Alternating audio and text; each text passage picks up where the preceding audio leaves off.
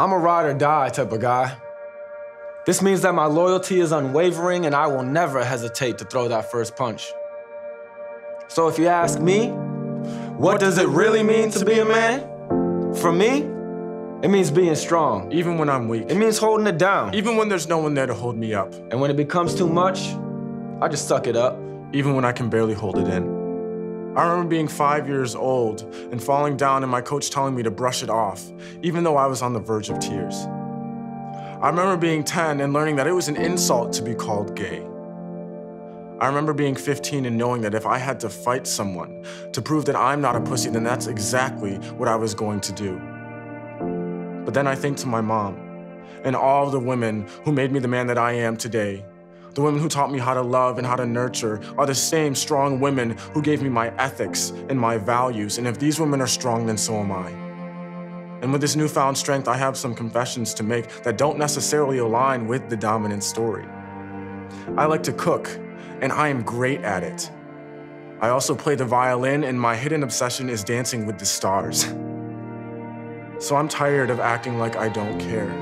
I'm tired of shrinking myself down to fit this idea of what a real man is. I'm tired of loyalty meaning bros before hoes, and me worrying about whether or not I'm being a cockblock. I'm tired of performing. It's been happening to me for as long as I can remember. It happened to my father, and it's happening to my brothers.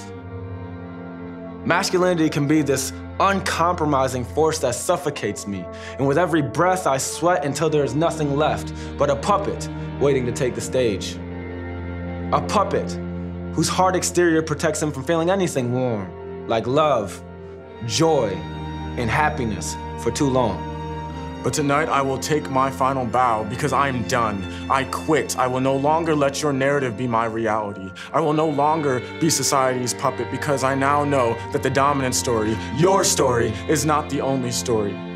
And with every step I take away from you, I learn that I no longer have to take your cues to tell me how to walk, how to talk, how to dress, or what to think. We think that because we are strong, we cannot be wrong. And because we are alike, we are right, but this is what makes us puppets. Masculinity cannot afford introspection because it's a form of self-reflection that requires us to question everything. So I ask again, what does it really mean to be a man? When we tell our young boys, man up, stop being a bitch, don't cry, and we excuse their violence by saying, boys will be boys. He hit you because he liked you. It was just locker room talk. Each is an excuse for abuse, so let us not get it confused. This is a men's issue. And as soon as we decide to be a part of the solution, we can start to clean up this pollution that has given rise to toxic masculinity. My masculinity cannot fit in a box. My masculinity will not conform. My masculinity is diverse. But most importantly, my masculinity is my own.